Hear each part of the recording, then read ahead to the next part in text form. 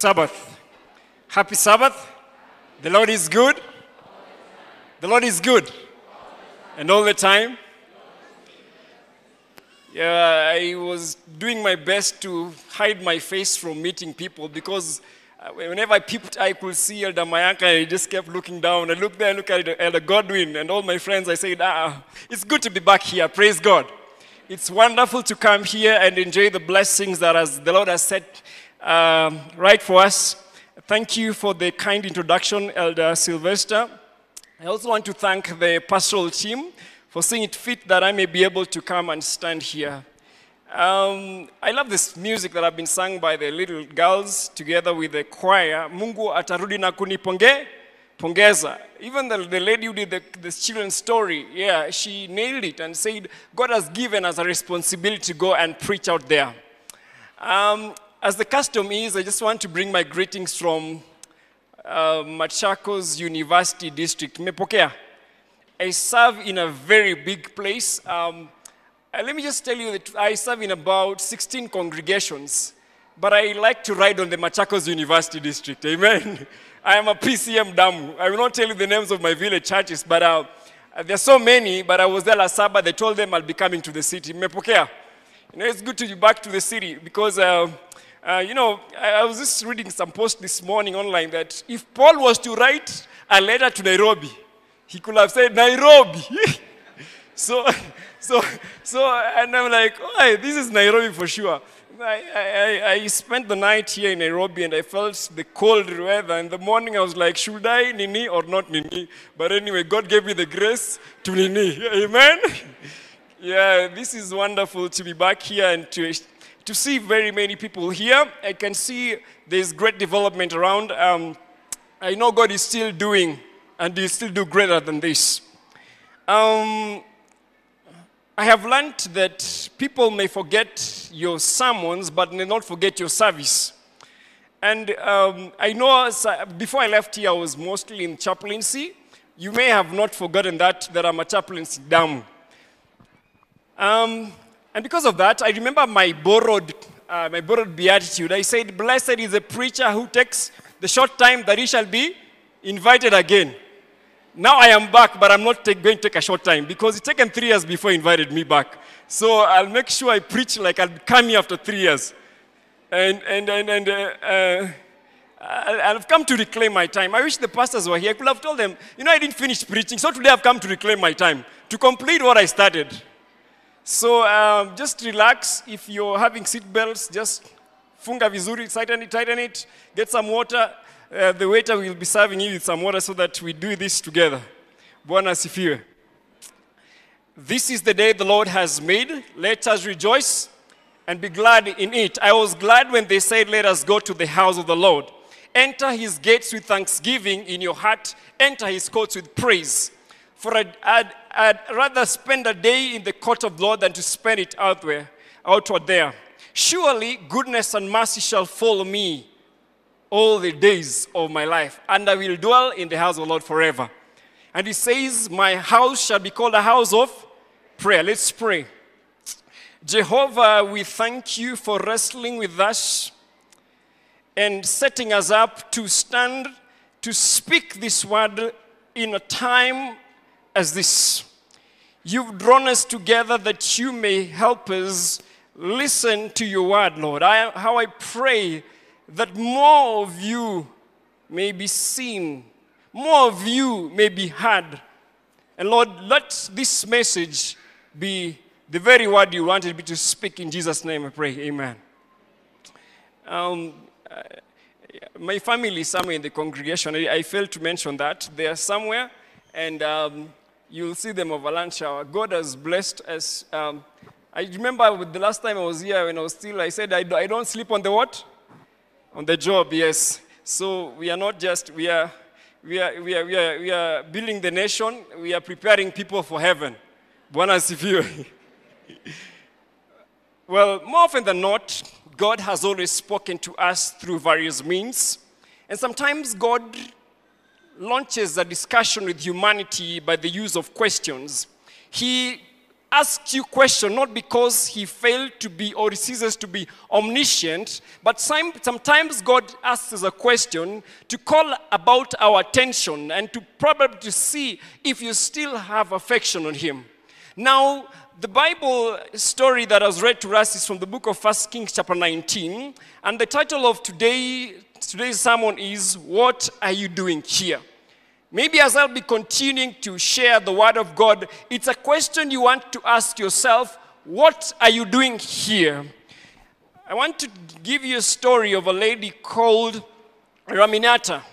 Raminata was born in the early 1820s in America, and of course, later on, she lived in Maryland. And later on in life, in 1844, she would get married to a man called John Tubman. Therefore, as time goes by, she'll adopt her mother's name, Harriet, and the husband's name called Tubman. So she's called Harriet Tubman.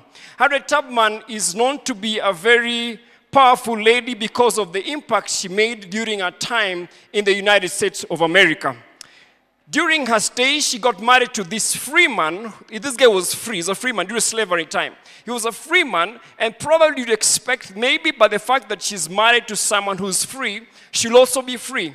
Quite unfortunately, in the year 1849, it was made so clear that she would now be sold to other places. And so what she did, she fled from being sold.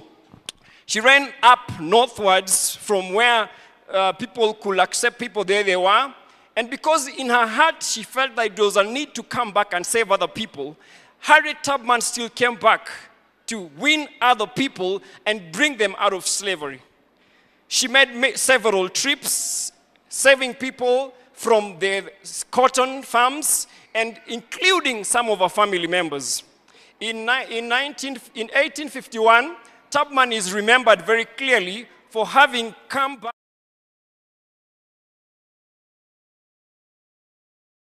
Got the name Moses. Why? Because she was able to save people from slavery into the promised land. Maybe she knew why she was here, and that is why she made an impact in her life. Harriet Tubman escaped slavery to become a leading abolitionist, which I think Teddy will explain in the afternoon. You know, I don't know law, I know only the 10 Commandments.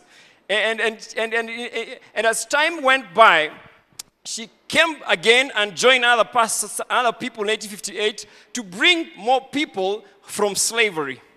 She set it so clear that her life was to save many people. In fact, her life theme was to save as many people. So she ended up saving very many people because of a calling. This woman is known to have been the first woman to lead us, armed expedition during a time during the Civil War. One thing I like so clearly that Harriet never lost any life during her escapades. She just went back, brought people, but she never lost any life. She will later die in 1913 of pneumonia. Of course, she was also old. When Harriet died, she was buried by honors. They gave her some honors because of what she did. Just the other year, 2016, when Obama was the president, she was recognized as a national hero. And what did they do as a result of that? The U.S. Treasury Department announced that her image will replace the image of Andrew Jackson in $20 bill. If you look at the bill of the 20, I don't know, I had asked these people to project. If you look at the $20 bill, her name was there to replace this other person. Why? Because of the acts she performed during her time. This woman risked her life by being a woman. She risked her life by being an African American. But within her heart was the passion and desire to win so many people to bring them from slavery. Today we are tasked with a question, what are we doing here? Can we say without fear that we know why God has called us to sit and to serve in this place? Slow down, Douglas. Beloved of God, we come across many stories in the Bible of very many people who made an impact in people's lives. We have biblical patriarchs, probably Joshua, who led people to the promised land. We have Moses, whose impact is known to date. We have prophets who God used as his spokesman to go to different places, even no matter how risky they are, God was willing to go with them. Our key text came from the book of 1 Kings chapter 19, verse 9. In my New King James Version, it's read like this. And there he went into a cave and spent the night in that place. And behold, the word of the Lord came to him. And he said to him, what are you doing here, Elijah? What are you doing here, Elijah? The consistency of the previous chapters, probably from 17, 18, and 19, we consistently see the main protagonist being Elijah. Elijah, you can see the activities he had because by chapter 17 of the book of 1 Kings, we can see that God is using him to help a widow. He's helping her to also raise a child. God is helping through Elijah. God is feeding him. And God is still doing so many things in life through this prophet Elijah. Elijah is a powerful, what I could say, he's a buzzword or a household name. Hiyo ndio kusema. Elijah is known for the many things he comes to do in his life. And in particular, I want to make mention that it features in most of these Abrahamic religious sacred writings. For instance, we find Elijah being mentioned in the Quran. And in Quran, the main thing he's speaking about is going to speak against people worshipping Baals. He is a profound person. He is a powerful gentleman. We find Elijah in the Judean sacred text where Ben Sira quotes him for he is a precursor of the Messiah. Elijah is not only spoken of in the Quran and the Judaism text, he's also mentioned in the Christian text. May I also remind us that this is the same person that was fed by ravens. We are talking about someone who I've just mentioned was there to revive a widow's son. We are talking about someone who beat a horse in a race on foot. Imagine running and beating a horse. Elijah was powerful. He's someone who God saw it fit that he can speak against tyrannical monarchy. We're talking about someone in the New Testament that did so profound things. In fact, in the transfiguration of Jesus, we see Elijah being mentioned. Elijah is mentioned several times in the Bible, and more particularly in this last text that I want to mention, James sums up the New Testament by mentioning Elijah, that he was a man with a nature like ours. Elijah was someone with a nature like us. He prayed and stuff happened. You know when I look at myself, how weak sometimes I am and how big I am, I'm told that he had a nature like mine. When I see how pointy I am, I'm told he had a nature like mine. When I see how sometimes I'm afraid, I'm told Elijah had a nature like mine. He spoke and things happened. Basically, he had faith, but then also Elijah had fears. What are the things that come to your mind whenever you face challenges in your life? I'd like us to now probably zero into chapter 19 of the book of 1 Kings chapter 19. I'll read from verse 4. When I'm fast, please slow me down. Sometimes I rush so fast. Says verse 4. But he himself went a day's journey into the wilderness and came and sat under a broom tree. And he prayed that he might do what? Die. And said, it is enough. Now, Lord, take my life, for I'm not better than my fathers. This is the same person God has pursued, done great things through his life. But it gets to a point where he's like, God, it's enough. I have heard this before, even in our congregation, when people feel like, I've done this several times, it's enough. You know, guys also say that I am tired. Rarely will you hear people say that they want to die. But this guy is discouraged as a powerful prophet. This powerful prophet is suicidal. What am I throwing to you? I want you to catch what I'm throwing. But even men of God get tired and discouraged. It means even God's people get fearful. God's people sometimes run away. Elijah, he's telling God, man, you know what, I want to die. He's getting this suicidal thought. You know, the Bible mentions many people who are suicidal. If you read the book of Exodus, you find a Moses who wants to die. He's suicidal. You look at David, who was suicidal. You look at Job, who was suicidal. Judas was suicidal. In fact, he died. Samson, and even Saul. All these people get the thought of, dying. Elijah is discouraged. Elijah is depressed. He feels alone. The present life we are facing, even as a country, may make you feel depressed. Maybe you are not. This time you get to buy this oil at 900 shillings. You go back tomorrow, it's 1,500. And your salary is the same. Sometimes, I know you guys in Nairobi have cash. But some of us in the village there, you go today like, what? This is the same thing about the same price? And the price shoot. And sometimes even with a lot of money, even Nairobians, what amazes? Let me just take a commercial break. Let me take a commercial break. The other day I was so excited. I was watching, I think, something in news. I saw people in Nairobi, they also queue for fuel. They queue for fuel, and they're in Nairobi. I was so excited, and I was in Machakos, fuel was in abundance. I was like, okay, Nairobi are queuing. There's an advantage of being in the village, by the way.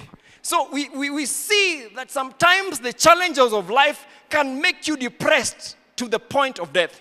I was reading a research by World Health Organization. They say that in a year, about 800,000 people die of suicide. 800,000 die of suicide. And although those are just but a few that are being recorded. There are also many who do attempt to commit suicide that are not recorded. And as I did to read further, I discovered even in Kenya, it's been on the rise. Between 2017 and 2018, you find that it has gone up to 58%. Many people are suicidal. They may not have told you, but they are. I serve in a campus ministry where I don't think, ever since I started serving, I don't think a year can go without me hearing that a student committed suicide. It happens. And sometimes it's our family members, and you hear they're tired of life. People are depressed. People are tired. Elijah, the servant of God, is representing you. When you feel depressed, remember Elijah. And we get to hear that many people die because of that. So they were told even in Kenya, at least around 4 people in a day die of suicide. In Kenya. I know the medics that are inside here can confirm that. But now look at the situation that I'm in. I'm the chaplain of an institution. How do I manage the many people who've lost life, hope? You are but one chaplain and many depend on you. You are but one leader, but many are having these thoughts. And sometimes because you're like Elijah, you also have your own depression. Beloved of God, Elijah was discouraged. But why was he discouraged? Let's go to chapter 19, verse 1. And Ahab told Jezebel all that Elijah had done. What had Elijah done?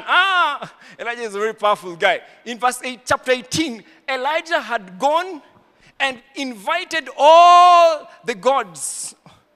I call them gods. The prophets of Baal, they were told to line up there. And they were told, you know what? Put everything, pray that fire may come and consume your bull today. And Elijah watched them. I like the way he does his thing. Elijah says in chapter 18, in verse 26, so they took the bull which was given them, and they prepared it, and called on the name of Baal, morning, evening, till noon, saying, "Oh, Baal, hear us." But there was no voice. Take note, there was no voice. No one answered. Then they leaped about the altar which they had made. And so, verse 27, Elijah also had a sense of humor. Verse 27, and so it was at noon that Elijah mocked them and said, "Cry aloud, for he is a god. Either he is meditating, or he is busy, or he is on a journey, or perhaps he's sleeping and must be awakened. It's like, your phone, your God's phone is mteja. You try to call your God, he cannot be reached. Sorry, the subscriber of this cannot be reached. That is what Elijah is going through when he's speaking to these people. And he's telling them that your God is probably gone for a walk. But you know what will happen eventually? Elijah and his people will set up the altar very well, and in the evening they'll pray, and fire will come up and consume the offering. Bwana asifiwe. Praise God. If you don't speak to me, I'll start speaking in Swahili, because I usually preach in Swahili. I'm just trying to read the notes here because my English is gone. So, praise God. And what's happening here is that we find that these people are praying and this offering is consumed. And when Elijah does that, he'll invite all those people, prophets, and they'll be killed. And Ahab will go and tell Jezebel. You know what this guy did? Verse 9, chapter 19. And Ahab told Jezebel all that Elijah had done, also how he executed all the prophets with a sword. Verse 2. Then Jezebel sent a messenger to Elijah saying, so let the gods do to me and more also, if I do not make your life as the life of one of them by tomorrow. He saw that he arose. Verse 3. And when he saw that, he arose and ran for his life, and went to Beersheba, which belongs to Judah, and left his servants there. When he heard of this woman's intention, Elijah arose and ran. Imagine after God has taken him through all these things. Why would he run? This guy has preached and there's a sermon. It's just like the other day when you saw during the Oscars, you see that you're given a Will Smith slap. You know what I'm saying, if you understand it very well. When things are getting better, that's when you come to be slammed. That's what he was told by, I forgot the name of this guy, but I'll tell you. And then he slapped. When things seem to be up there, that's when this guy starts running. He felt alone and felt like the work is done. You know what, beloved of God? It's not done. It's not over until the Lord says it's over. I was reading something by this quote by Billy Graham. He says, the will of God will not take you where the grace of God will not protect you. Amen? The will of God will not take you where his grace will not protect you. Wherever you are, no matter how difficult life seems, as long as God is present there. No matter how things seem like you're like, give up, as long as God is present there. Just when Elijah thought that it is over, it is when God was getting started with him. Sometimes you want to give up in your ministry and what God has called you to do. But that's just when God is about to do something great in your life. So don't give up. Because when he felt discouraged, you'll read when you have time, you'll discover that's when they'll send an angel to wake him up and tell him, Elijah, get up, eat, man, eat. Gets up and eats. Second time again, get up and eat. Then he eats sufficient enough to be able to run for a long period, 40 days and 40 nights. Beloved of God, I'm now getting into our text, having known that background. And there he went into the cave and spent the night in that place. And behold, the word of God came to him. He said to him, what are you doing here? What are you doing here? Let's not rush into the text because the Bible says the word came to him. The word has always come to us from time immemorial. The word has never left us even when we feel alone. The word came means it is active. The word is traveling. The word is powerful. When Jonah was running away, the word came to him. When the Israelites were discouraged, God sent his word through Ezekiel. When Jeremiah, God wanted to use him, the word came to him. The word of God is active and powerful. The word does not return to God void. I like how the word is saying, take note of the specificity and the intentionality. It says, the word came to him, said to him, "What are you doing here?" Is it that God did not know what he was doing? May I say, there is no distance that is too far when the word is omnipotent. There is no place we can say that you've gone so far, the word cannot reach. There is no place that we can say it's so deep or dark for the word to reach. The word pursued Jonah even down there. It is that word that will take those who are asleep from their graves. It is that word that pursued Jonah when he was going down and down and down in his life. The word is never too dark because the word is also the light. The word, you may have walked far, but the word says that God is just a step away from you. Beloved of God, I'm here to remind us that the word is present in this auditorium. For those who are watching us, the word is watching you. The word is with you, encouraging you not to give up. The word is powerful to penetrate even in your congregations. Beloved, I want to now invite us to continue to look at this. The response Elijah will give in verse 10. So he said, "I have been very zealous for the Lord God of hosts, for the children of Israel have forsaken your covenant, torn down your altars, and killed your prophets with a sword. I alone am left and seek to take my life." This guy is so depressed that he feels all alone. There's a slogan in one of the football teams that say, "You will never walk alone." You know, but they still walk alone sometimes. They walk alone even when they're beaten. They walk alone. It says, "You'll never be alone." So Elijah's response is saying that, I'm left alone. No, Elijah, you're not answering the question, Elijah. God simply asked, "What are you doing here?" Elijah is giving an answer about what he's doing, yet Elijah is doing nothing.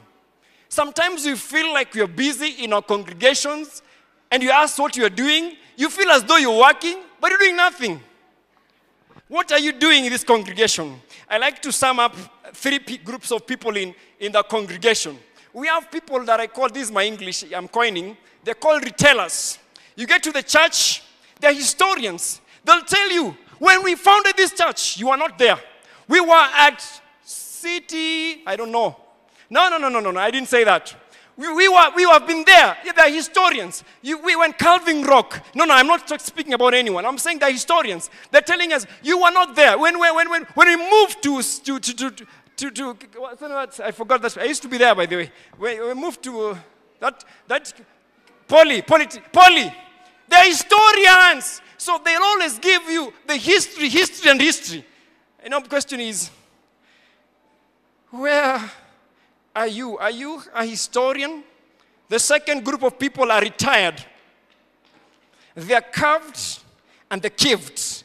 They're just in church. They can't do nothing in church. I'm too old. I think my time has passed. You guys, young people, you can take over. So they're always assuming their seats. They have what I called carry my bones mentality. They're just ready to be buried home. Carry my bones mentality. They're just coming and, they're sitting there watching things happen. Then there's another group of people in church who are called revived. Amen? They are creative, they are charismatic. They are willing to take the gospel from this point to the next generation. Beloved of God, with those definitions, it is time to ask yourself, how faithful have you been with the treasure and your talent?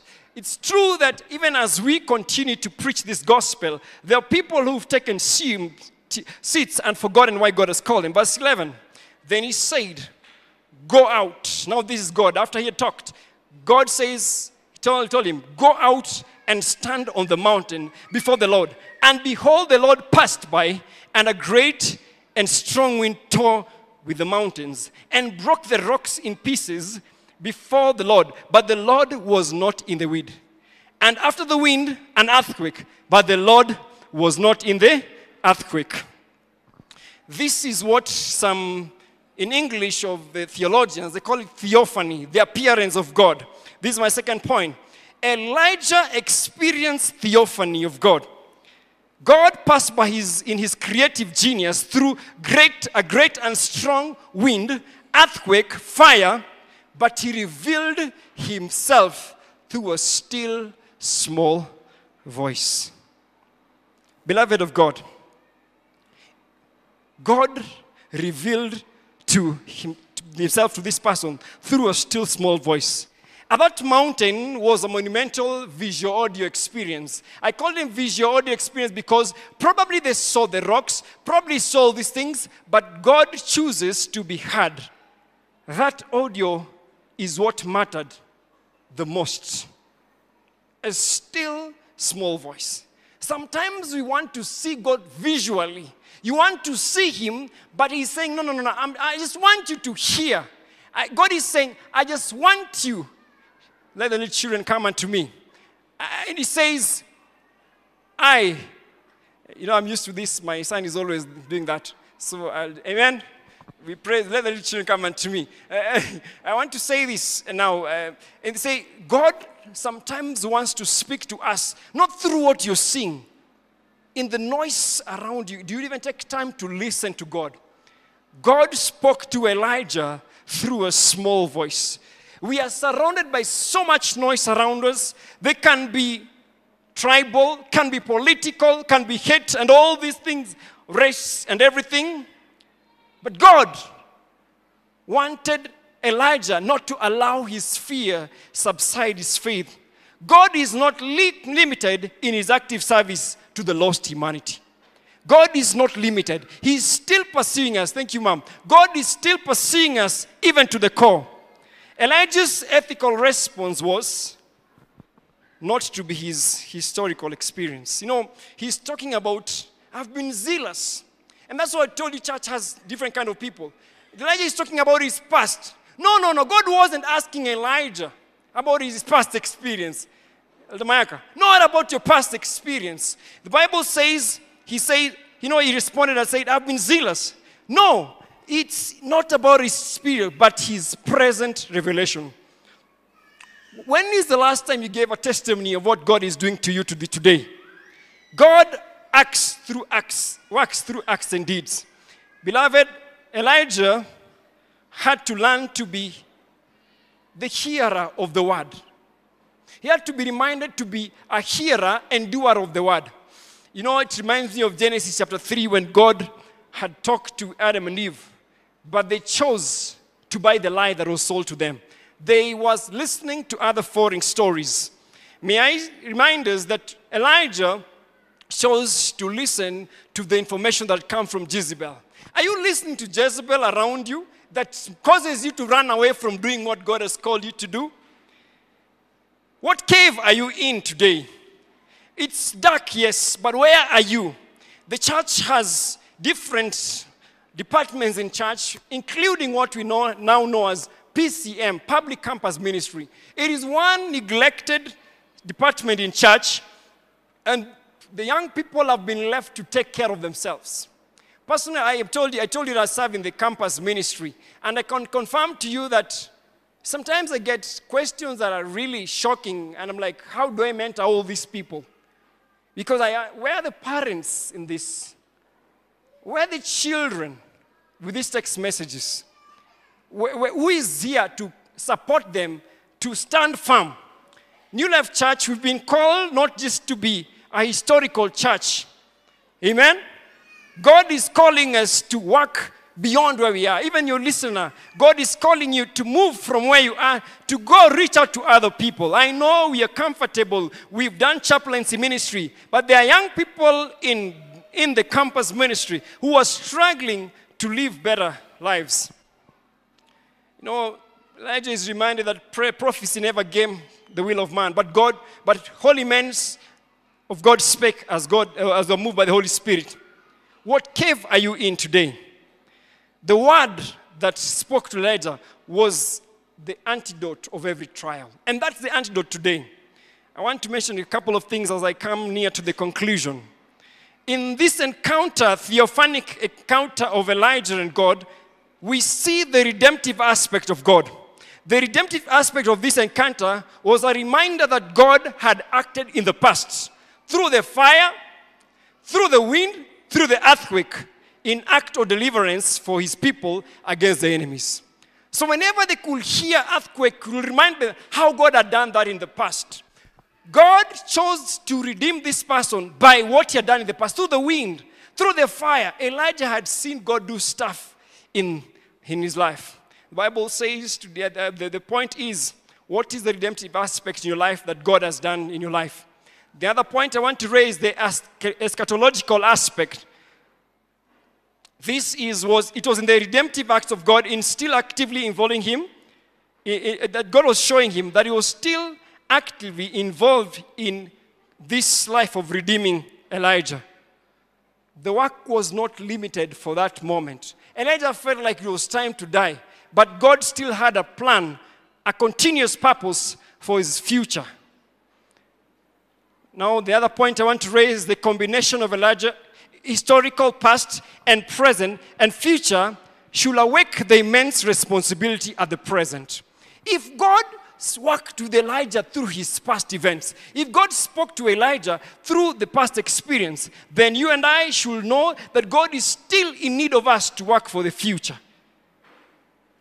I'm basically saying that in church we need those who have passed the history. We also need those who have the present conviction to be able to help us know the direction you're taking. That is why we have launched PCM yet again, to remind people that it's not too late for us to go forward together. Therefore, our calling, another point, our calling and action, it's not just supposed to be vertical towards God. Some of us are feeling like, but I have a relationship with God. And I just said, I've been zealous for God for all this time. He was saying the truth. He had a relationship with God. That is what most of us say. But I'm baptized already. But I return my tithe and offerings. But I'm in the church. That's a vertical relationship. Probably that's the statement Elijah is making. But our calling is not just a vertical, but there is also an horizontal responsibility. Elijah had a relationship with God, but there was still work for him to do horizontally. Is it possible that you are chilling or sitting down here and left the work of knowing that we are priesthood? Beloved of God, there's this quotation from our higher calling, says this, page 151, verse 3. It says, paragraph 3, says, there is no limit to the usefulness of one who, putting aside self, makes room for the working of the Holy Spirit upon his heart, and lives in a life wholly consecrated to God. If his people will remove the obstructions, he will pour forth the waters of salvation in abundant streams through human channels. I thought you guys speak in English. Let me do it again. Please listen. I've read in English. There is no limit to the usefulness of one who, putting aside self, makes room for the working of the Holy Spirit upon his heart and lives a life wholly consecrated to God. If his people will remove the obstructions, he will pour forth the waters of salvation in abundant streams through human channels. He still wants to do that today. The Holy Spirit still wants us to work a collaboration. Are you sure you're on the path that God has called you today? Are you sure that you're involved? When Elijah was about hesitant and giving those questions, it seems as though he didn't understand the question. Because in verse 13, he offers his wrap himself, and then again the question will come in verse 13. So it was when Elijah heard it that he wrapped his face in his mantle, and went out and stood in the entrance of the cave. Suddenly, a voice came to him and said, "What are you doing here, Elijah?" Remember the first part, the voice, it was the word that came. Then now we are told, suddenly a voice came. And the question was repeated to Elijah. Elijah, unadu? Elijah, unadu? Eli, wacha niongea na language ya vijana. Eli, unadu? Eli, unadu? And he's like, unafanya? What are you doing? And that's what he's asked. But it seems he fails to get to know. Elijah was doing nothing. And he was doing nothing. Because in verse 14, And he said, I have been very zealous for the Lord, O God of hosts, because the children of Israel have forsaken your covenant and torn down the altars and killed your prophets with a sword. I alone am left, and they seek to take my life. When Elijah said that, the Lord said to him, go, return. Because he wasn't doing nothing. He was doing nothing. Elijah was told, go back, return. When Elijah will have expected to be told, you know that you are my son. No. He was told, go back and do. There's a song that says, he giveth more grace when the burdens grow greater. He sendeth more strength when the labors increase. To added affliction, he added mercy. To multiply trials, he's multiplied peace. Elijah was depressed. He had gone to hide in the cave. But you know, when God met him, he reminded me the text in the book of Lamentation that says, sorrow may last for a while, but joy comes in the morning. God had met this guy. He was told, you know what? I still have work for you. You are not done. When he felt he was alone, he wasn't alone because God himself showed up in his situation. When you feel alone, like you're depressed, things are getting so difficult, beloved of God, I want to challenge you. Think about God. He is present there. He has not ceased to be God. He is still in the ministry of shaping us to what he wants us to be. You know, the same story in the book of Genesis, I think it must be Genesis 32. I'm just going to say it in listening. We find this guy called Jacob. He's been on the run for a long time. He has deceived his family brother. He is a deceiver, running away for a long time. I think I need to read it. I have a Bible here. It's, you know, my Bible is still active. I don't have to charge it. It's right here. And you get a story about this person called Jacob. Jacob is another man of God. He's been in the ministry. He's lied. Then he runs away. He decides to go back in Genesis 32, verse 22. And he arose that night and took his 2 wives, his 2 female servants, and his 11 sons, and crossed over the ford of Jabbok. He took them, sent them over the brook, and he set over them what he had. Then verse 24, I love this verse. Verse 24. Then Jacob was left alone. It's true sometimes in this life you need to be left alone. You figure out, am I in the right path? The Bible said Jacob was left alone. It's that moment when you are left alone that you can able to wrestle sometimes. Because that's when Elijah felt he was by himself, but God was present with him. So when Jacob wrestles, that's when now God begins to give him a good new name and reminds him about his mission. I see a striking similarity with Elijah, because when he felt like everything was difficult, God was actually making it even better for him. And you know, he thought that by going back home, he's going to meet Esau, but Esau was all excited waiting for him. And after he had wrestled, his name was changed, of course. In verse 26 says, and he said, let me go, for the day breaks. But he said, I will not let you go unless you bless me. Say to him, what is your name? You see these questions. There are many questions in the Bible. Then he said, Jacob. And he said, your name shall no longer be Jacob, but Israel, for you have struggled with God and with men and have prevailed. Then Jacob asked him, saying, tell me your name, I pray. And he said, why is it that you also ask about my name? I told you the Bible is full of questions. God likes asking questions. And he blessed him there. And the Lord is saying, whatever the difficult things you have today, I want to bless you there. Not like here. What are you doing here? God wants to bless you here. The question is, are you willing to be used of God? Back to our text. I want to remind us the word comes, and the word promise, he'll come back again. Even the righteous face trials, but God has promised us to overcome. I came across this story that is in the Fox newspaper in January 13. That must be January 13th, 2015. It's a story that took place in Istanbul, one of the very rare stories. There were some shepherds taking care of sheep. But they were having breakfast that morning in Istanbul, Turkey. And while having breakfast, one sheep went in the cliff and it fell down. And several started following. I know you don't understand this because you don't have sheep here. But I'm telling you because I have seen sheep where you stay. One by one, when the first one leads, the other one starts going down. And many followed. About 450 of them died. Where were the shepherds? They were having breakfast. And many of them, about 1,500, will following down. This was a big news. It's never happened it's never happened actually. Maybe it's happened again.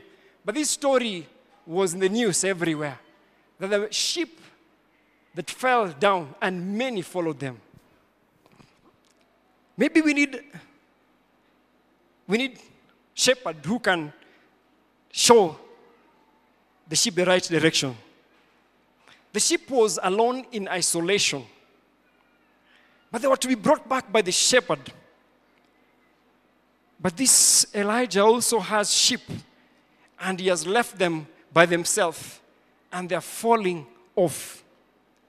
And sometimes, or maybe in this context, I feel like we are these sheep sometime, shepherd sometime. We've been given this army of young people on campus to just help nurture them. We're like, we're taking breakfast. No, whatever. We're taking breakfast. The book of Ezekiel chapter 34 verse 6 says this. Ezekiel 34 verse 6. The book of Ezekiel 34 verse 6 says this. My sheep wandered through all the mountains, campus, and on every hill, every campus. Yes, my flock, my students, has scattered over the whole face of the earth, the whole of Nairobi, Kenya, or maybe in Kenya. Taking it again. My sheep wandered through all the mountains and on every high hill. Yes, my flock was scattered over the whole face of the earth, and no one was seeking or searching for them. What a painful incident. No one was seeking for them. The way sometimes this department is not a big thing. I'm telling you, there's a powerful department called PCM. And they're the actually leaders of this church today. Bwana asifiwe, university students. I'm talking to my university students. Bwana asifiwe. Yeah, we have neglected them. And we're like, they'll just come and do that. Like right now, I believe that we're invited tomorrow for the concert. I pray that we support them. Amen? Yeah, let's not let them feel isolated, rejected, dejected, like Elijah. But you see, when God saw that his sheep were neglected, in verse 11, says, for thus says the Lord God, indeed, I myself will search for my sheep and seek them out. God went even seeking in his relentless pursuit. He went for Elijah and found him out of the cave. As a shepherd seeks out his flock on the day he is among his scattered sheep, so I will seek out my sheep and deliver them from all the places where they were scattered on a cloudy and dark day. Amen. God is willing to seek out and save them, to bring them out. These sheep, in our present context, are our campus students. They are scattered. Some of them are disorganized. I'm telling you a fact. Disorganized. Some are depressed. Some are desperate for survival on campus. Not just in public campus ministry. We also have Christian or religious campus that are not Adventist. And no one is taking care of them. They rely on us. They are eager to be supported. They are eager for mission. I remember in 2015 when we were going to Matu, there's a group from UON that came that we could support them. Lagoni, if you remember, those days when we went to Matu Mission, because they know they can bank, they can trust the church to help them. They can help the church to support them in nurturing the people. But the question is, have we abandoned them? I know this church is one of the most powerful churches in Kenya that has an active chaplaincy ministry. I'm not talking about a chaplaincy ministry, an active one, amen? This is an active one, because I was in chaplaincy ministry also. But now, can we take it a notch higher and just go on campus, find these sheep, and bring them back? The Bible, my own testimony, I can say that even while I moved from this place to go to Machakos, I have received many guests from this church. Very many people, including like last Sabbath. Actually, last Sabbath is Dr. Wangai and wife that ministered at Machakos University. I know I am a beneficiary of PCM, but can we even support the ministry, even by our presence, kwenda, and our presence, amen? Presence, zawadi. Can we just help them to move forward? I know one of the recognized personnel that we have in this ECD is Elder Upere Nyaroya. He's known and he's been interviewed even online over this department. But how can we make it go to the next level, that the church we can feel the presence of God even when we are sitting in this place? We need to partner with God supporting the campus ministry. Beloved, I started by telling the story of Harry Tubman. Harry Tubman, the Savior is waiting. Harry Tubman was a very vocal lady, 289. And as she took her time, the choristers, I think, should be here.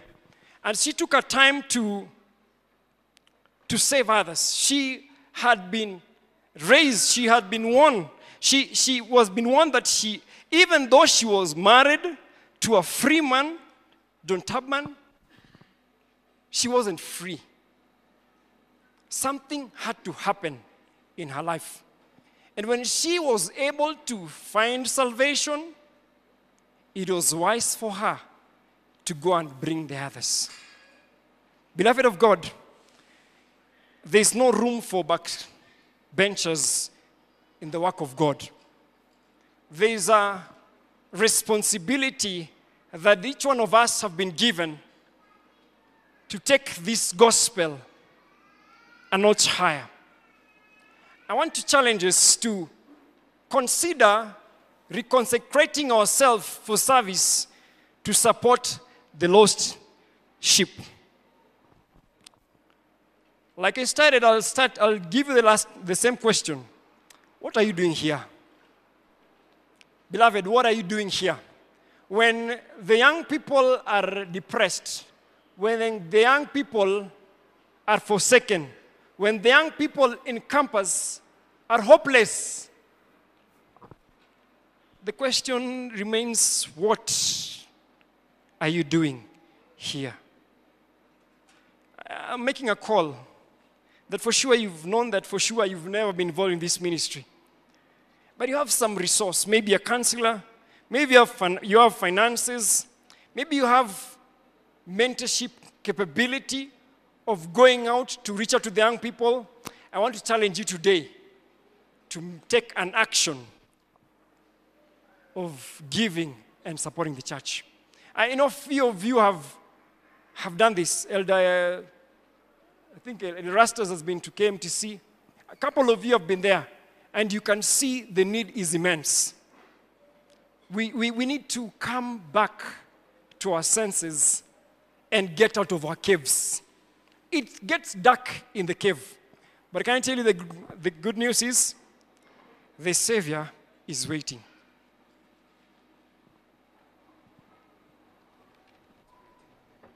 $289.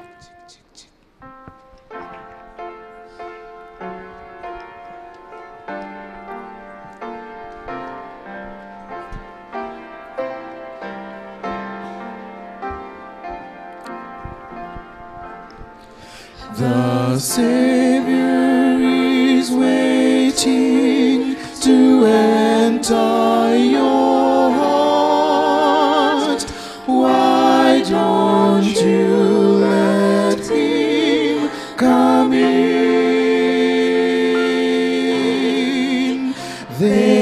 nothing in this world to keep you apart.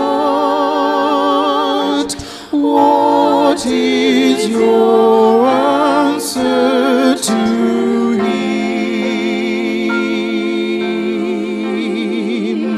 Time after time he has waited before, and now he's waiting again to see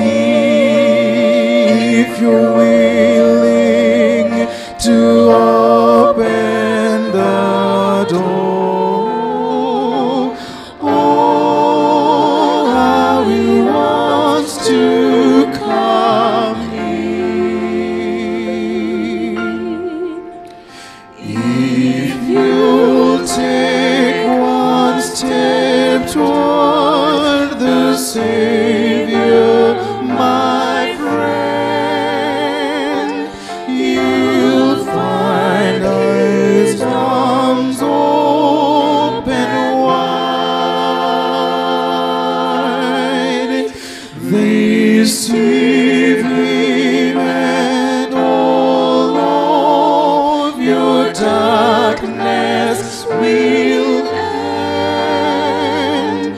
Within your heart he'll abide.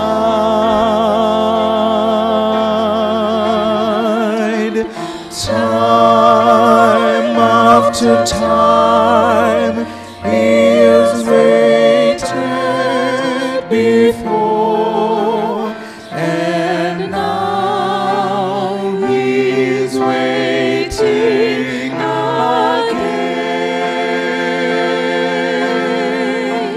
to see if you're willing to open the door. Oh, how he wants to come in. Oh, how he wants to come in. Oh, how he wants to come in. Beloved of God, making this gentle appeal. The Savior has been waiting over and over again to see whether He'll open your heart and let Him come in to be involved in His work. Time after time, the Lord has been waiting. He's whispering, pleading, and asking that you and I may be involved in this ministry. He's asking, my dear viewer listener, wherever you are, that He wants to collaborate with you in this ministry. There are young people there who sometimes don't have someone to support. There's a lady, a young man who's struggling, probably because of drugs. And maybe the mentors are just in this congregation. The people struggling to know where do I go past this place. The Savior is waiting. And I want to make an appeal that you want to be involved to support this ministry. Only those who are willing to support. That God may use us to make this work. You may take a stand for Christ. Stand. As the Savior is waiting. If I want to support, you're like, Pastor Chaplain, for sure we need to support these young people. And in your heart you're convinced we need to support. Get on your feet. If you're watching me and you're convinced that for sure the Savior is looking for us to do this, please support. We can do the second stanza of the chorus as we wait for those who will rise to support this ministry.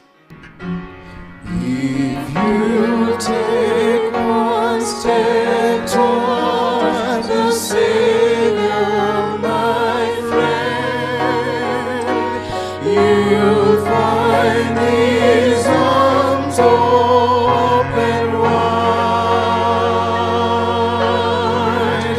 Receive Him, and all of your darkness will end.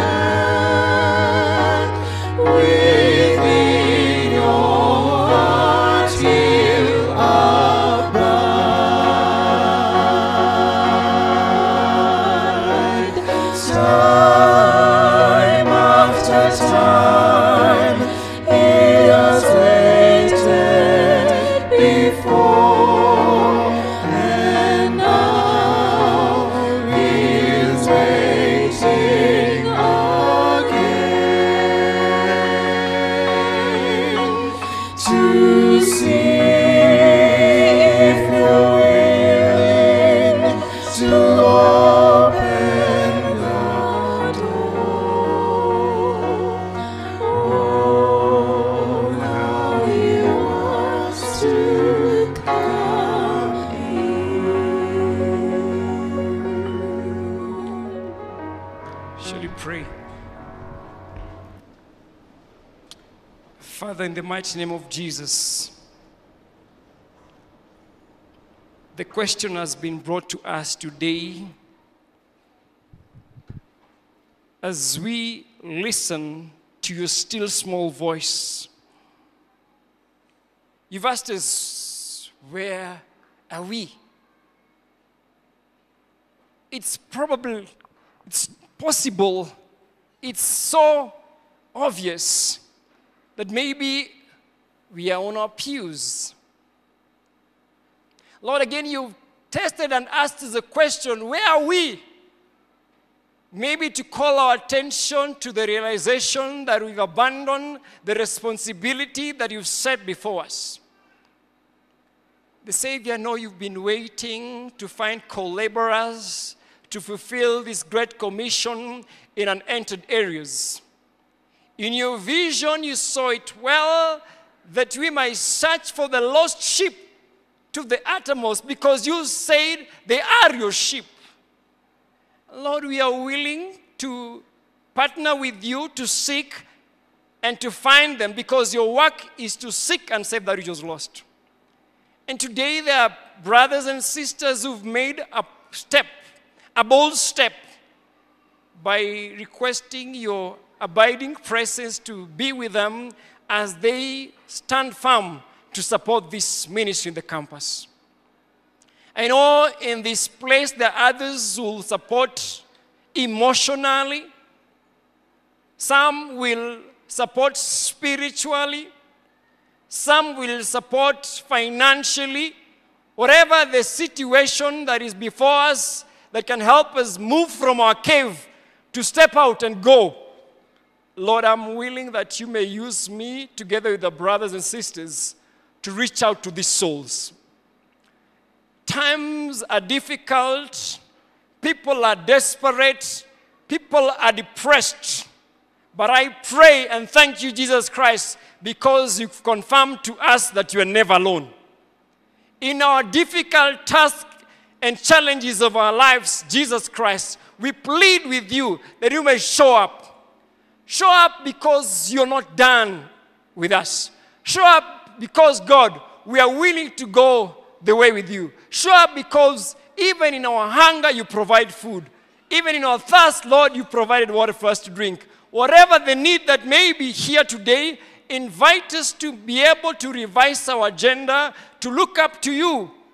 Yes, in this vertical relationship, but also, Lord, to be willing to be involved horizontally, to bring people into the fold. Jesus Christ, you've spoken, and we are listening. We pray that continue to speak to us in the way you've chosen. In Jesus' name we pray.